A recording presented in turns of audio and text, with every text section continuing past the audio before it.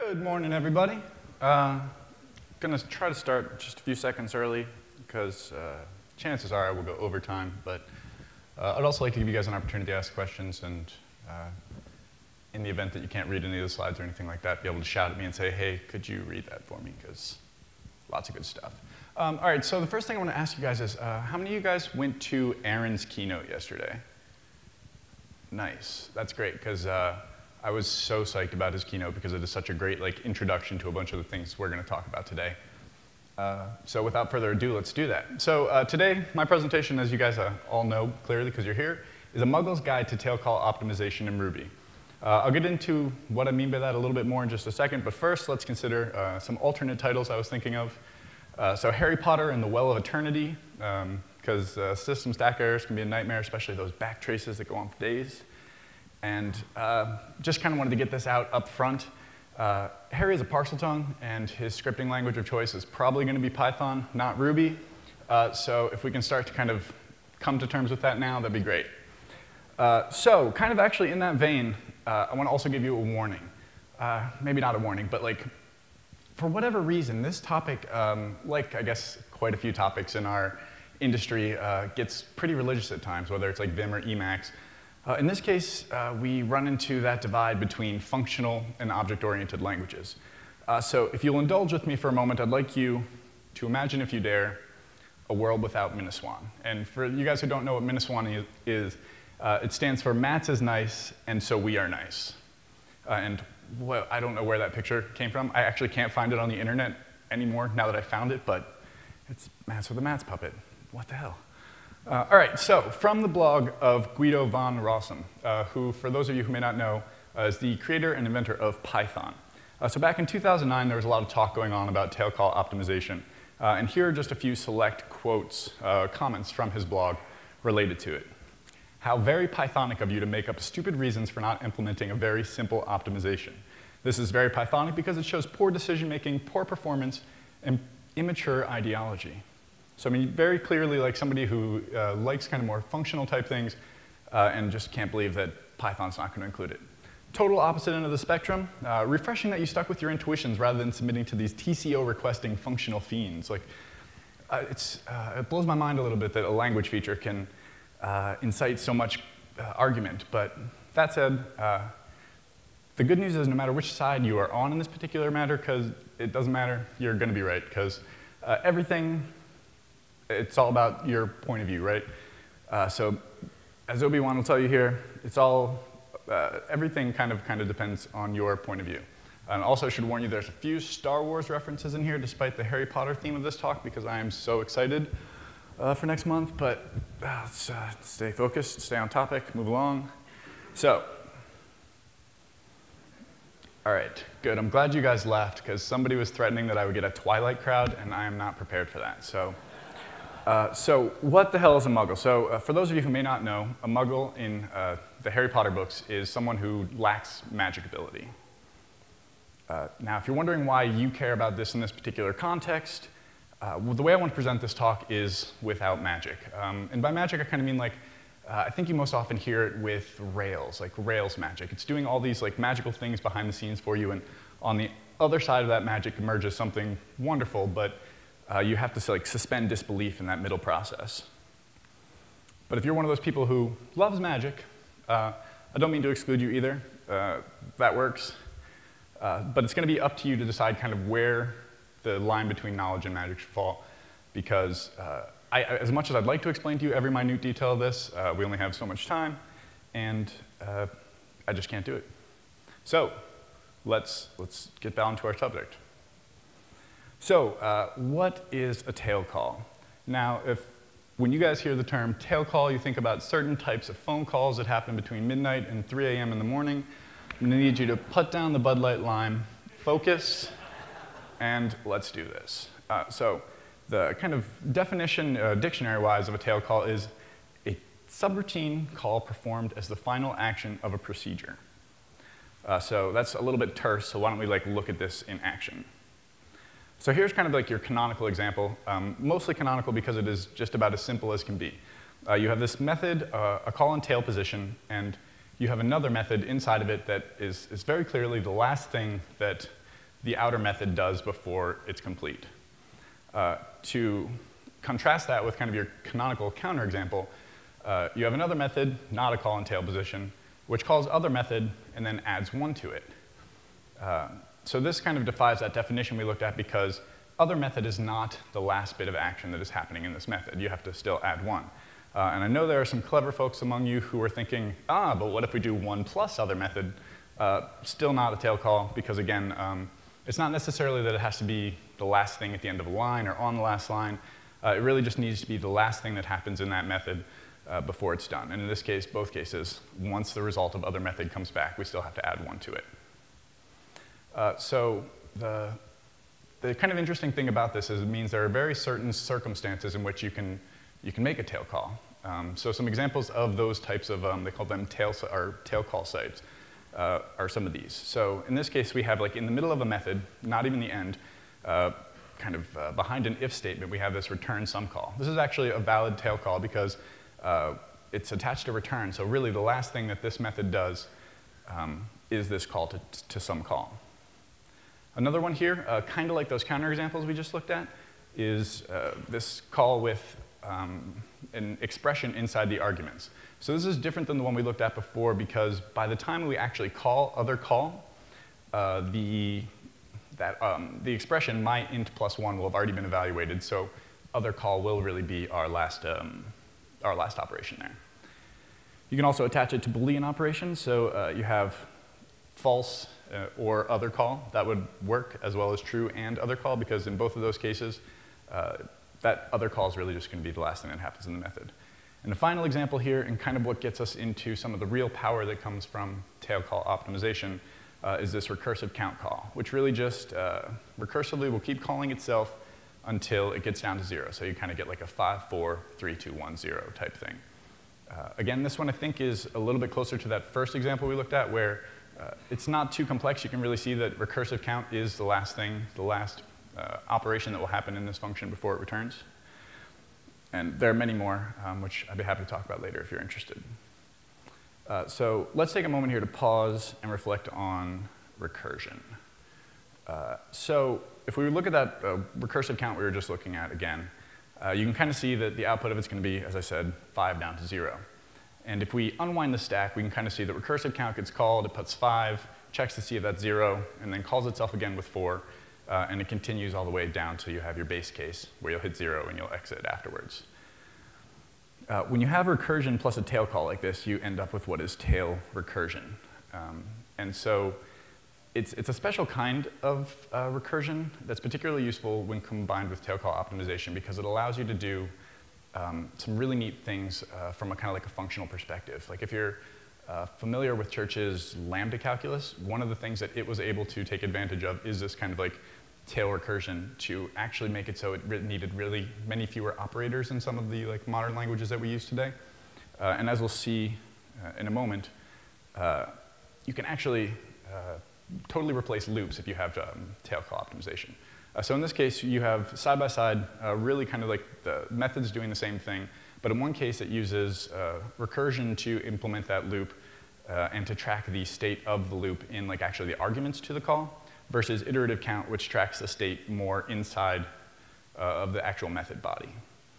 So like the approaches are equivalent, but there's a catch.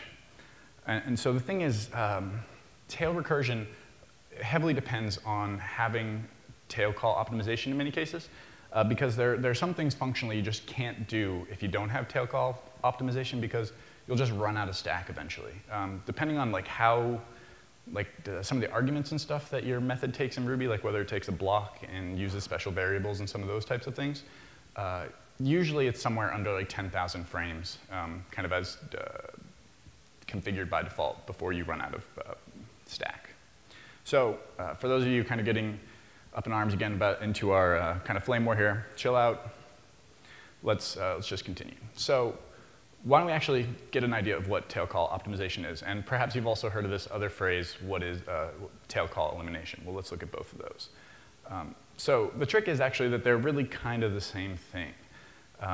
One is talking about, so like tail call elimination, though, I secretly want it to be kind of like a, I don't know, tail call destroying Terminator. and I don't know why someone on the internet made a Harry Potter Terminator. I swear it was not me, but I guess I shouldn't be surprised. So the trick is that the tail call elimination really is kind of the optimization. So it's getting rid of the additional stack frames that you'd need when making a tail call that is the optimization. But I'm getting a little bit ahead of myself here, so let's actually pause for a confession before kind of digging into it. So you'll remember before I mentioned so we had our recursive count function. And again, kind of as Obi-Wan alluded to, this is only true from a certain point of view. And the point of view I've actually depicted here is an environment that already has tail call optimization enabled. And the thing is, I didn't mention to you that Ruby is not tail call optimization by default. But we'll get more into that later. So what's really happening is, in reality, each of those calls, as you can kind of see by the indentation here, is pulling out another stack frame and allocating more memory and what have you so it can execute that method, which is fine if you're counting down from 5. But if you're counting down from even like 10,000, like I'm not sure who really thinks that this is like, I don't know, a good way to move forward with trying to use recursion in any language, really. So you can see here kind of your typical stack level too deep error that you'll run into. And again, we kind of come back to, oops, this quote, whoa. So a lack of tail call optimization here has proven that in this case, we really can't use this recursive solution because we just run out of the stack.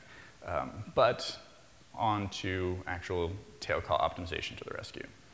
So let's actually figure out the secret magic that is tail call optimization and how it helps some of these situations. So as we discussed before, a tail call is by definition the final action of a procedure, which means that we can make some assumptions about how our program is going to work kind of after making that call. And the most important of these ideas that we can derive from this is that nothing in the calling method is needed anymore. So let's hold on to that idea and kind of figure out why we might be holding on to it if we don't need any of it. So, and actually, so there's a guy, Guy L. Steele Jr., who I think was one of the original writers of the scheme language, has this quote that I think also kind of frames this up in a good way. While we may prefer to think of a procedure call as meaning go do this other module and come back, that is only one possible interpretation. We must recognize that there are situations where coming back doesn't matter, and these situations may be exploited. And that, again, I think is kind of the crux of tail call optimization. So again, kind of focusing on if we don't need this parent stack frame, why might we be keeping it around? There are two main reasons. One is, if you'll kind of remember, Aaron yesterday mentioned that in the YAR VM, keeping the stack around allows you to see your path through the VM. So if you do kind of like putz caller from IRB or kind of a debugging session, that's what you're going to see is really that stack frame that's being kept behind. The other thing it's useful for is keeping a record of where the result of each method needs to go, so it can get passed eventually down to wherever it needs to get to. So of those two things, I'll say something perhaps controversial, but keeping a record of the execution stack, I think, is really just a convenience. That's really nice for debugging, but in reality is not something that's needed by any means for the program. So if we pretend like, if we skip all the argument and pretend like we don't care about the complete call stack, what can we do to try to avoid that and maybe cut it down to only one reason we need to keep these other frames behind? So is there any way we can get around needing to know where to return the result of the tail call? As it turns out, no. Thank you guys for coming. Enjoy the rest of RubyConf. Sorry, I don't know, rhetorical questions. Who knows? So if the stack frame of the tail call needs to know to return to its result to its parent anyways, why don't we just like circumvent the whole stack and just jump straight from like your deepest call to where it needs to get to? And that is really kind of like the magic of tail call elimination, is you can avoid some of those stack frames and save a lot of computation and memory needed and actually enable a lot of functional solutions. So I kind of went through that quickly. Questions right now? Tylenol, anything? Pause for a drink while you guys think of your questions. All right, I'm either doing a really good job or I lost you guys all 5 minutes ago and should have paused for, oh, sir.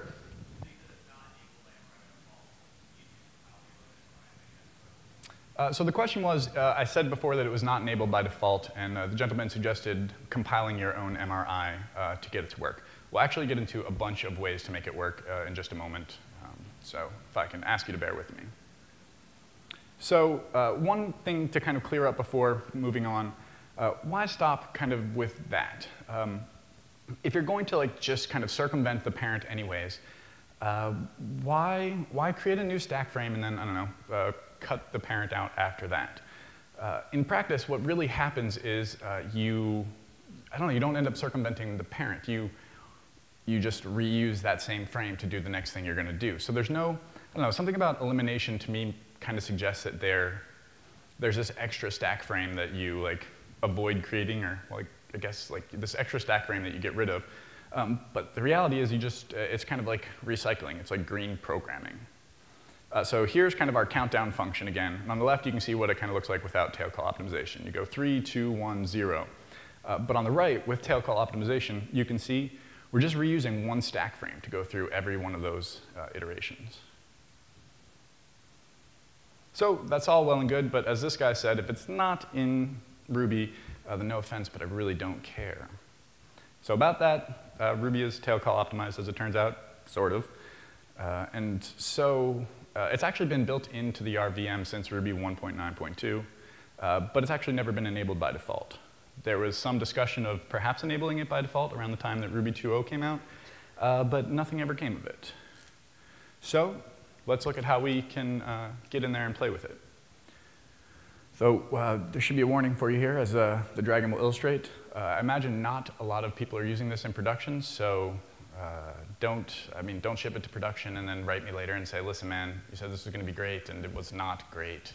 I don't know, test it out. I think there's a lot of opportunity for it, and I've not run into any weirdnesses where you suddenly run into seg faults or anything like that. But again, I would say use caution.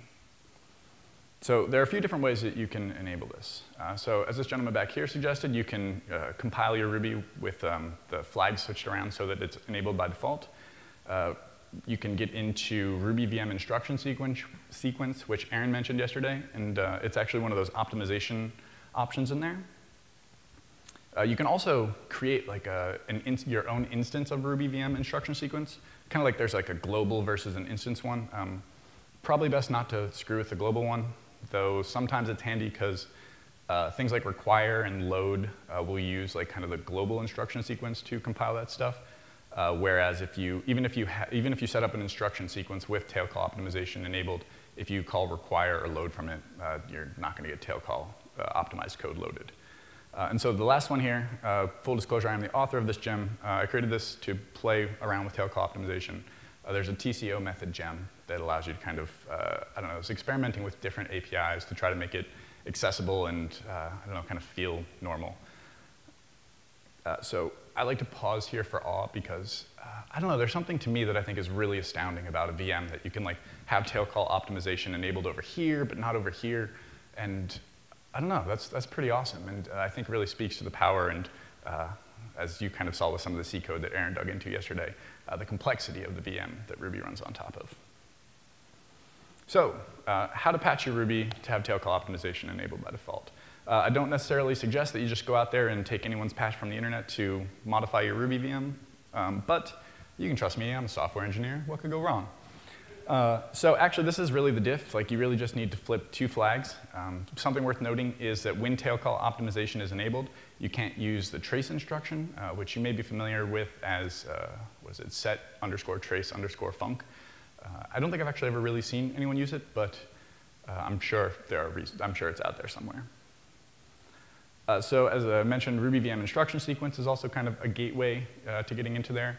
Won't go into great detail about that class itself, but there's a lot of kind of neat things you can do to kind of I don't know, get in there and play with the VM and get an idea of what's going on. So I definitely encourage you to look at it. Aaron yesterday mentioned the book Ruby Under a Microscope by Pat Shaughnessy, and I would definitely recommend that too. There's a few things he gets into in there which I feel will help you kind of better understand how you can use this to get an idea of what's going on under the covers. But also, I think, give you a ton of insight into how the Ruby VM is running, and again, kind of one of those awe-type moments where it's really like, this is crazy.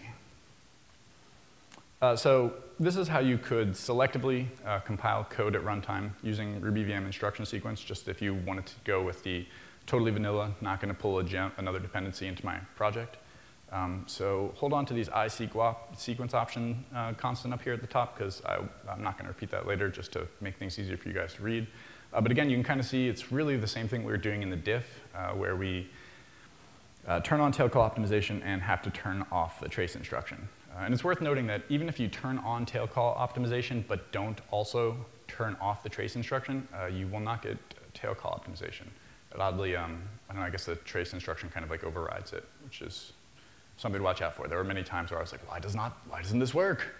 But that's the trick.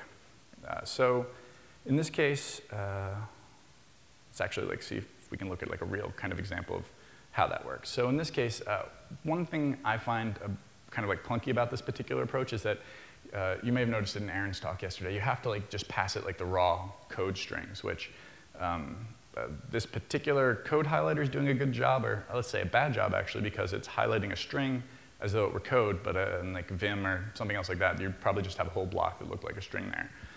But yeah, you have to take just like this string and then pass it to the RubyVM instruction sequence object to evaluate it and actually turn it into a runnable bit of code that would have tail call optimization enabled.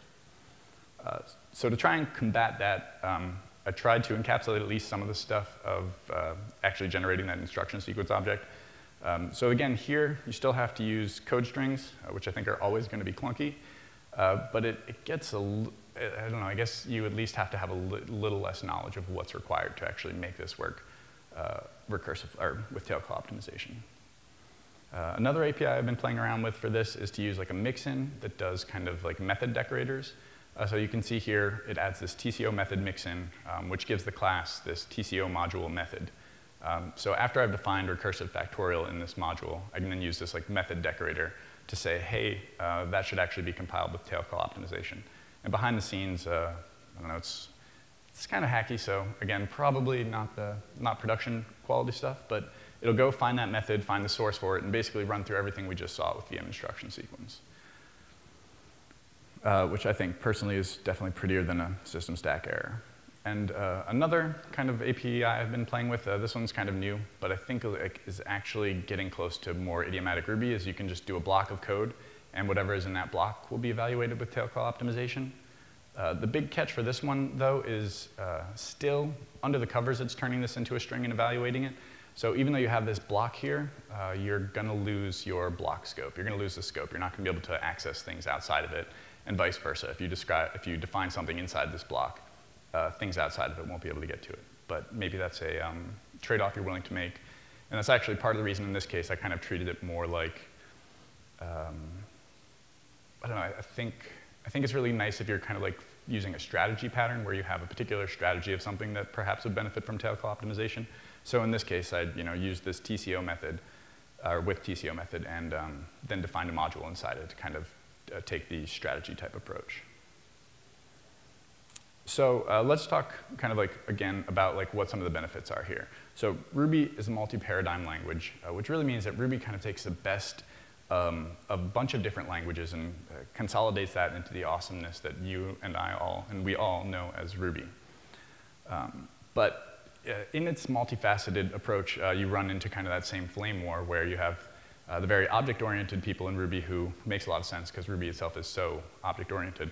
But with the introduction, or like the presence of things like procs and lambdas, you really have a lot of functional power too. So there is still, even like within Ruby, this divide, and it kind of falls into this multifaceted thing. So on the functional side of things, tail call optimization enables a wider range of functional solutions by better enabling recursive solutions, including tail recursion. But that's not to say that there is not also an object-oriented benefit. The example of it is a little too much to go into in this particular case, but again, the guy I mentioned before, Guy Steele, a few years ago in a blog post made a good demonstration that by having tail call optimization, you can actually have better abstractions. The idea being that with some things, if you can like call it and not have to worry about it stack over, like you running out of stack because of recursive calls, you, in many cases, need to know less about the internals of another object. So I think the straw man he put together is like kind of, I don't know, it's not something you'd use every day, but I think the fact that I don't know, I think that the fact that there is kind of a demonstration of it at all demonstrates that, at least to some degree, tail call optimization definitely does benefit object-oriented designs, not just functional ones. Did some experimenting also, and I found that tail call optimization also helps performance. What may or may not be obvious is that when you kill those stack frames that are otherwise just lying around, you can actually garbage collect those objects a lot sooner. So if you have like, I'm not sure what a good example would be, but if you had a method that did a lot of object allocations and ended up holding on to a lot of memory somewhere back in the stack, even if you're never going to go back there, you potentially are still holding it and actually can't like release that memory until you unwind the stack, get rid of that frame, and move on. You also get better performance and a benefit from reusing stack frames instead of just creating new ones every time when perhaps you don't need to. I think there's also a good language crossover opportunity here, because with ECMAScript 6, JavaScript is now supposed to be tail call optimized. I think it'd be really interesting to see how they make that transition. I don't know that any of the major browser vendors yet have actually released an engine that has tail call optimization enabled, but it's definitely in the spec, and I haven't heard anything about people like trying to pull it out yet, so we'll see what happens. And now kind of on the flip side, why not tail call optimization? And again, so the thing I kind of brushed over earlier, the stack frames that would be part of a tail call optimization are eliminated from the stack, which makes debugging much more difficult.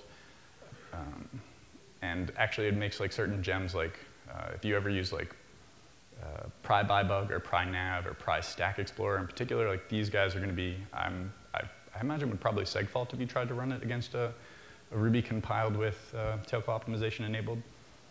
So definitely not as nice a debugging story.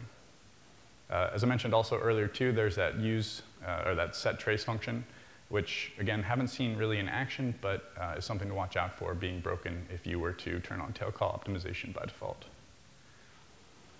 As you saw with kind of some of those examples, since you have to like work with these strings of code, it can be pretty cumbersome to use as it stands. And again, as I mentioned, since it's relatively unused and untested, despite its availability, it's something to watch out for. I actually tried to, so I spun up a version of Ruby with 2.2.3 with tail call optimization enabled, and tried to run the Rails test suite.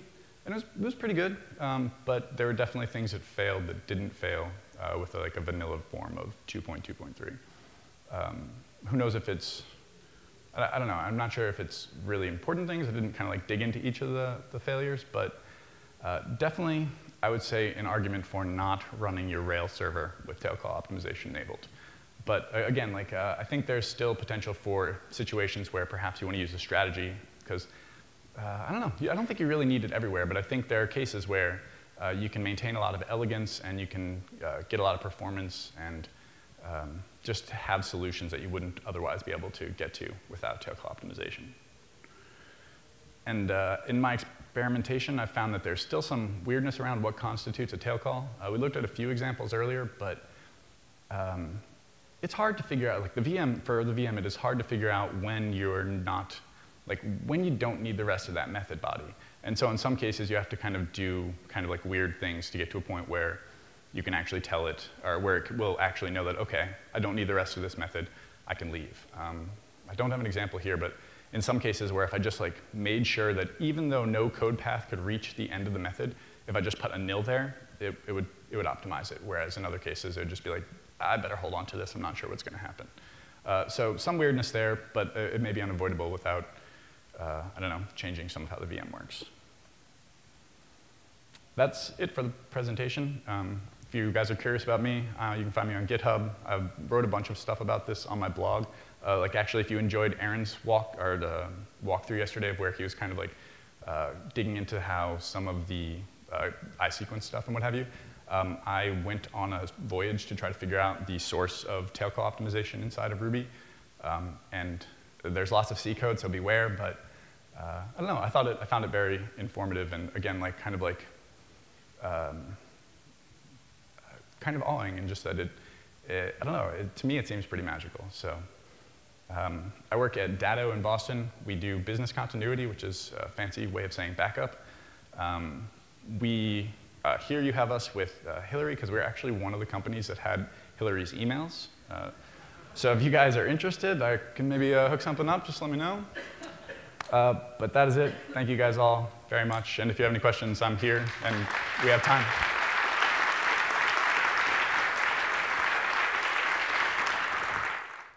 The question is if you have to do any Ruby recompilation if you use the mixin, and you do not, because luckily, again, that's kind of what is awesome about it, is you just tweak a setting, and suddenly you can just say I don't need those stack frames, whatever. And then you can have just things running in totally different places that have those different ideologies. Yes, I want the stack. No, I don't want it. And they work fine together. Right, yeah, exactly, because you could just isolate it to, and so he said then you wouldn't crash Rails or your whatever. And that's true, because, because it'd just be isolated to whatever scope you had kind of compiled with tail call optimization enabled. Absolutely. Yeah, so the question was, let's say you kind of went the other way, and you're like, OK, I'm going to compile my Ruby with tail call optimization enabled by default. Could you then have blocks of code that you compiled without tail call optimization? And yes, you definitely could. You just would kind of flip those options around, turn back on the, potentially turn back on the trace function, turn off tail call optimization, and then you should be able to compile it as you might expect. Well, yeah, I think that's a good point. I think there's lots of situations where just and so the question is, how often when you run into a stack error is tail call optimization the solution? And I think there are definitely a lot of situations where, accidentally you've called something that's just infinitely calling itself in a loop. Obviously in those situations it's not going to help. But I think there are situations where, for example, I suppose one of the ones that we looked at was with generating kind of sequences like Fibonacci, or what was the other one that was in here? Factorials. But again, kind of in the keynote, if you guys were there at the keynote yesterday afternoon, if you were doing that for work, I'd like to know where you work, because I don't know who's generating Fibonacci and factorials for work. But I think there's definitely an argument for, in some algorithms, being able to say we don't care about the stack here, and thus allowing you to kind of proceed in a recursive strategy. Perhaps something like parsing HTML would be really good for this. Anything that kind of has a tree structure is really going to naturally follow a kind of a recursive strategy, I think, really well. And in those situations, it might be nice to say, OK, let's change the game here, and let's just recurse as much as we want. Yes. So the question was if I've benchmarked any of these comparisons. And I have some, but frankly, I didn't see a tremendous benefit from it. I thought, in at least my experiments, I think it was probably with generating large factorials, that there was not a significant speed up. But I was mostly looking at execution time. Potentially, there's a benefit there from allocating fewer objects, and thus avoiding garbage collection pauses and things like that. But generally speaking, it seemed fairly similar to me. Nice, good question. This is actually something I ran into so the question is, if there's any way to tell if a method is tail call optimized without actually just trying to force it into a Stack Overflow. So this is a problem I actually ran into in trying to test the gem to make sure that when it compiles something, it's actually doing it with tail call optimization. Depending on how you structure the method, there are a couple different ways. The probably most rigorous way to do it is using the Ruby VM I instruction sequence object. You can actually take a chunk of code and as I think Aaron showed yesterday, you can actually get it to translate it into the ARV instructions that it'll run. And when it is tail call optimized, there are certain flags that will appear in the instructions. So it's not a bulletproof method, but I think it's the most reliable. The other thing you can do is you don't have to go all the way to the extreme of Stack Overflow. If you just call the method once and can check your stack, if it worked, you should have eliminated the last stack frame. so it shouldn't really grow. It should kind of stay static, which is another way you can test it, and that's the way that I went with for the gem, just because I think, I don't know, I feel more confident about actually seeing that the stack frames are eliminated compared to the VM telling me that it's compiled it with tail call optimization. So, other questions? The question is if I've tried to force an exception with this and trying to see if something like RPM agent or things like that would break because of perhaps a dependency on being able to analyze the stack. For New Relic, I have not tried it. For Rails, it definitely seemed like there's some potential for it. Like some of the exceptions I remember, it seemed like that perhaps for some of the lookup stuff, it uses some of the call stack to try to figure out whose parents are whose, because some of the failures that were happening is modules not knowing the right nesting. So that's potentially one place you could run into issues. Where else might cause a problem? I think New Relic is like a great candidate for a problem, because I would imagine that it probably does some of that like tracing of the call stack to figure out where and what your program is doing to kind of give you some of the metrics that it does. Other? Yes? The question is, what do I think would need to happen in order for the greater Ruby community to be interested in tail call optimization and to see it more easily accessible in MRI? That's something actually I've asked myself a lot in regards to this talk, because in light of like there being some talk about it around 2.0, it seemed like another opportunity to kind of reflect and say, is this something we want? Does this benefit the community? Personally, I think the best way to do that would be to kind of probably make it more, I don't know, like add some kind of like language primitive to be able to do it, so you could like have a method that is compiled with tail call optimization. I think that's, to me, that I think makes the most sense, because it's usually like you have a particular method that you want to work with that in. But then, I don't know, you potentially run into some issues where it's calling things that aren't getting tail call optimized, and so you're getting like some parts of the stack left behind and others not. And I'm not sure if that would work. I think actually on the Ruby issue that talked about making it enabled by default, there was a note there that was saying if they wanted to introduce some kind of language primitive, it would be somewhat difficult the way that the VM was constructed at that time. But personally, I think that would be the way to do it, to make it so it's easier for people to explore and to get curious about it. Like that's actually a lot of what drove me into learning about tail call optimization at all. It's kind of like, yeah, it was at a stand-up meeting at work, and someone's like, oh, if Ruby had proper tail calls, we could do this, this, and this. And I was like, I have no idea what you're talking about. So, but then there's a guy, Nathan Bacall, posted a blog post saying like, oh, hey, Ruby does have tail call optimization under the covers. And presented with that, I finally had like somewhere I could go explore and say, what is this tail call optimization?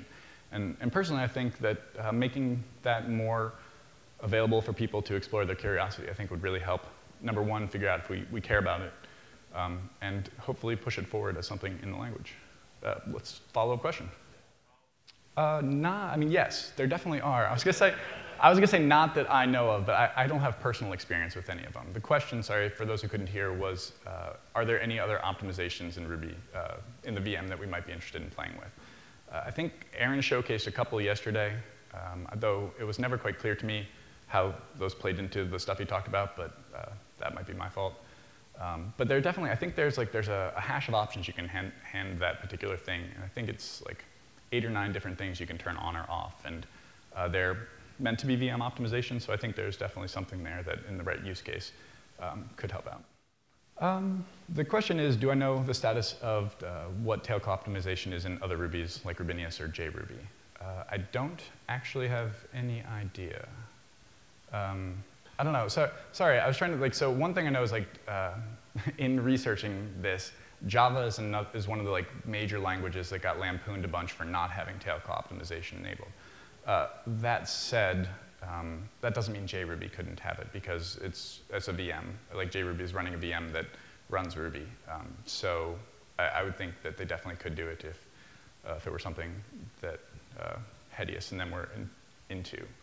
I have less knowledge of Rubinius, but again, I would think that all of these things are probably building a VM in some other kind of lower level language on which they compile and run Ruby. So I would think it's definitely possible, though I don't know if they've tried to achieve it. Again, mostly because in MRI Ruby it's there, but it's not really needed. It's not required for anything. So, actually, sorry, a follow-up to that. I don't know, you'd have to speak to Charles Nutter more specifically about this, but I'm pretty sure I've seen him tweet that running like the Ruby test suite against JRuby has been successful in places, or maybe fully, don't quote me on this, but there are tests to test that it works. So if JRuby is really running the Ruby test suite on their VM, then I would say it's in there. But that's, I don't know, guesswork. Oh, what situation might you enable it in production? I would think like, certainly not a web server, given kind of what my experience with Rails was there. But I think there are probably native type applications where just perhaps for performance or to minimize the amount of memory used by the Ruby VM, you might want to use it for those reasons. That said, depending also on your style of programming, if you were more functionally oriented, you might want to do it so you can kind of have all of the niceties that come with it, kind of from a functional perspective. And also, if you have a particular algorithm that you think would benefit from being able to recurse indefinitely, I think that would be another situation for it. Again, I think anything that kind of is related to trees, linked lists, which are kind of like a tree with just one limb, any of these types of things, I think really work really nicely with recursive solutions. And I think if those are things you work with a lot, it might benefit you to try turning on tail call optimization. Last chance.